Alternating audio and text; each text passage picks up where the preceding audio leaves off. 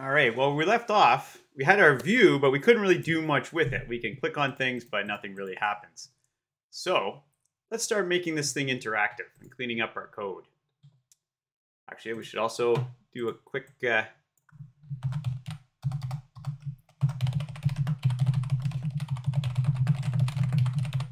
put this all into GitHub here so that if you're wanting to download any of the images or the layout files, it's all there for you now.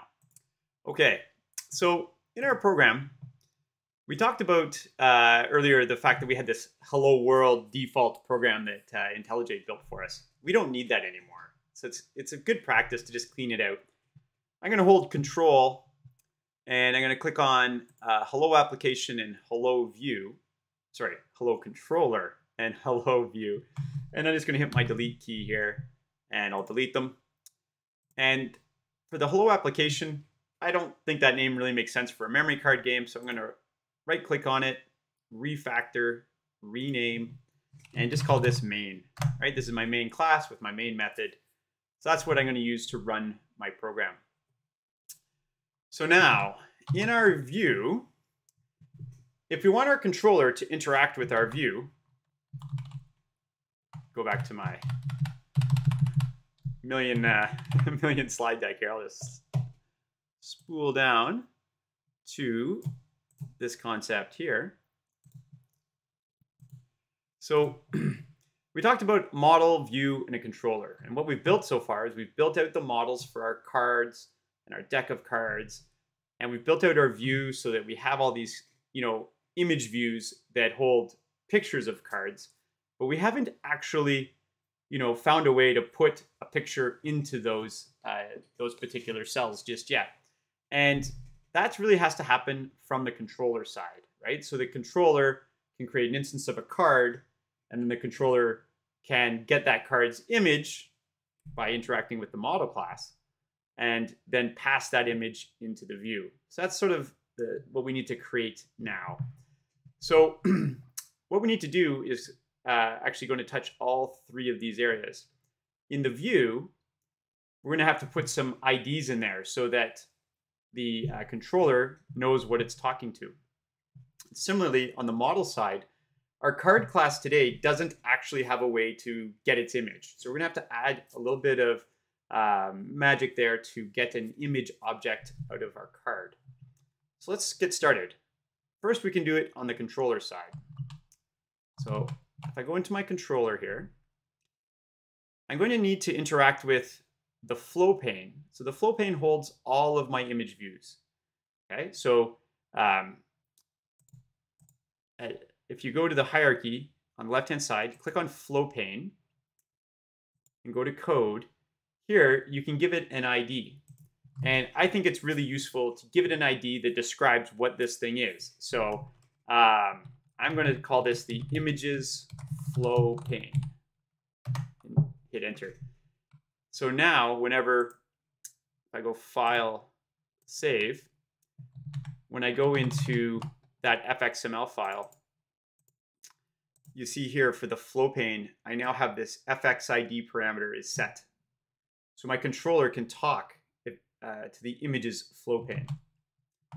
So the flow pane, I'm going to choose just one of these cards and give it an ID. We don't need this for our regular game, but this is going to just be a little easier to get our card images working. So I'll just call this, oops. Sometimes when you type in here, it grabs the quick keys up here. If that happens to you, just hit your escape key. So I'm just going to call this image view. So we're just going to interact with one of these just to make your life a little easier. We're going to start that way. And then these two labels. So this is my guesses label.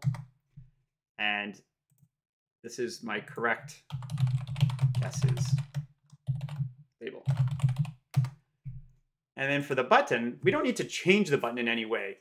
But when they press it, we want to call a method. And I'll call the method play again.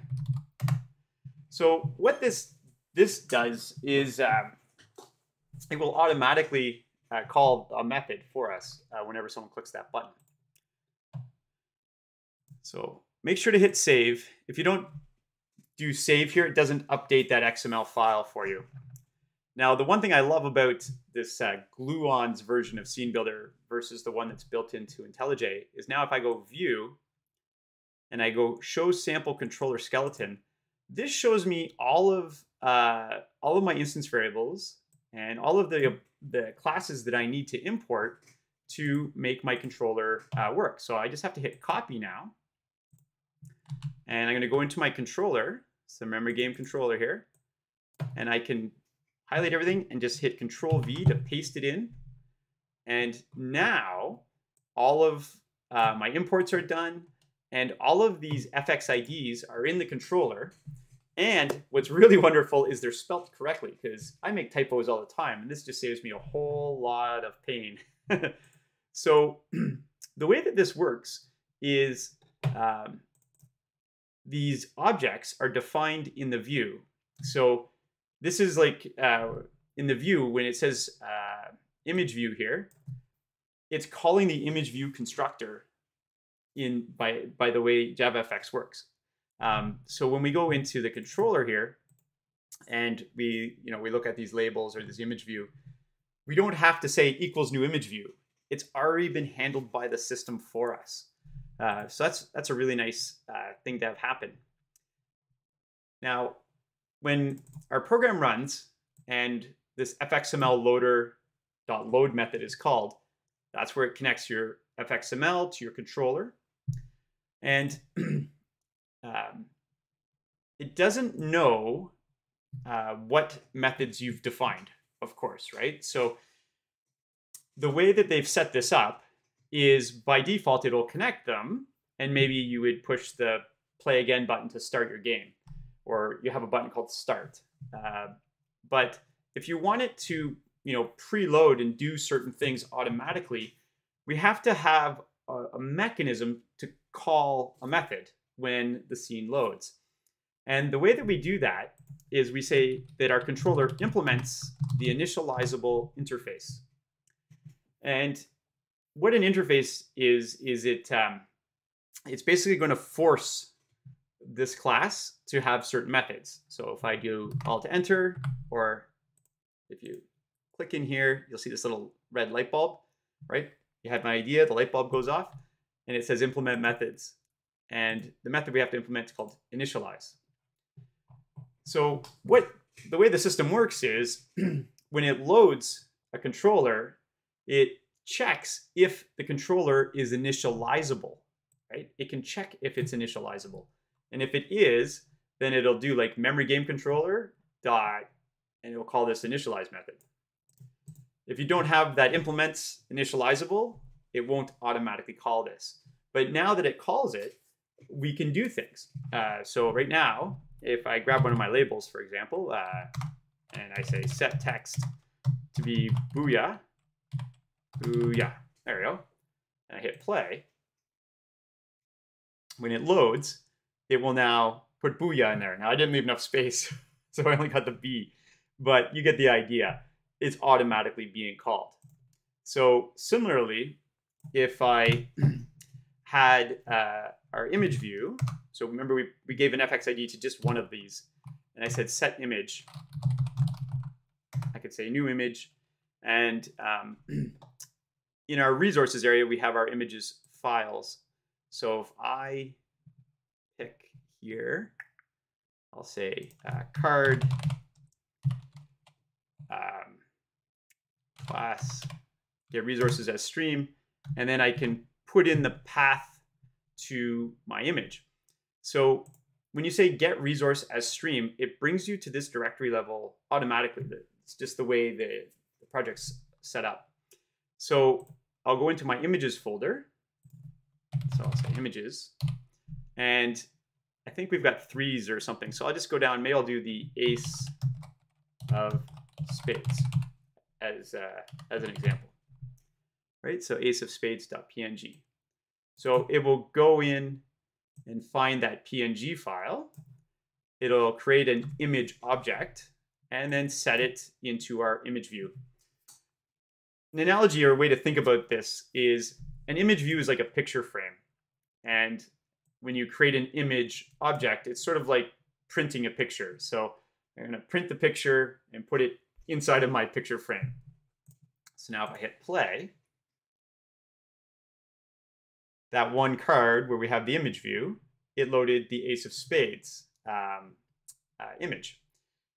But what we want to do is we want our card class to be able to give us basically this information. We want a card object for the appropriate image.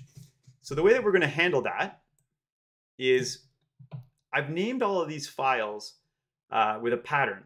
So the pattern is the face name, so 2, 3, 4, all the way down through Jack, Queen, King, right? And and then it's an underscore of underscore and then the suit name. So if I go to my card class, go to the bottom of it here.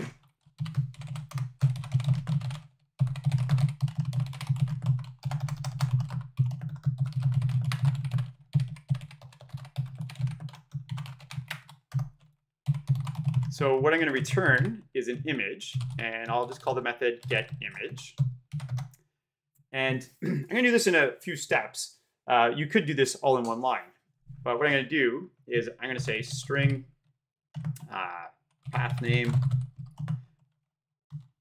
So it starts off with images slash, and then it's going to be the face name plus underscore of underscore plus the suit name plus .png, right? So all of these files follow that pattern. And then I can say return new image, and I'll say card class get resource as stream and pass in that path name, right? So each card knows its face name and each card knows its suit. So we can now get a nice image back. So let's now go to our controller and try that.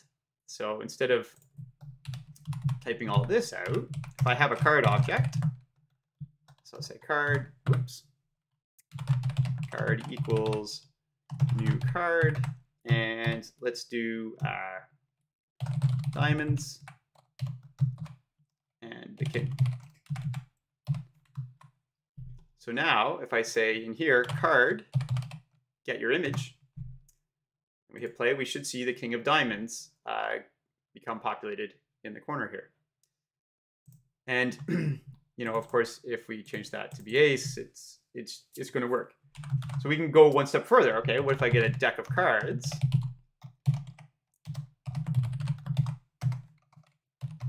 And now I can say deck, deal the top card, and give me the image of that top card. So I think it's going to be a 2 of something. 2 of hearts. So hearts was the first card. If I shuffle the deck,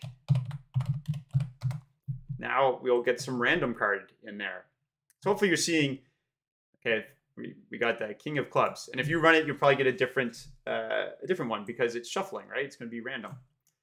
So hopefully you can see now it's really easy to interact with the view through our controller file. So again, we're using, if we look at the model view controller, our card model returns an image object to the controller. The controller sets that image into the view. So let's update this, and we'll say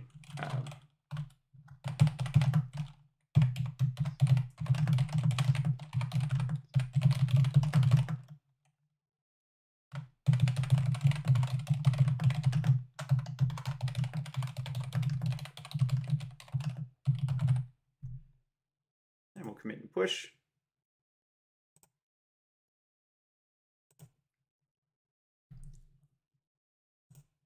Okay, so now that's on GitHub. So again, if yours isn't running and you're trying to figure out what's going wrong, you can always go to GitHub and compare your code with mine.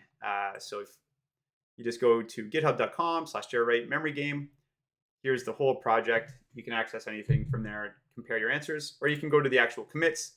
If you want to add the code relative to the video you just watched. So if I click on this one, you can see we changed the class name. We've added in some different images, right?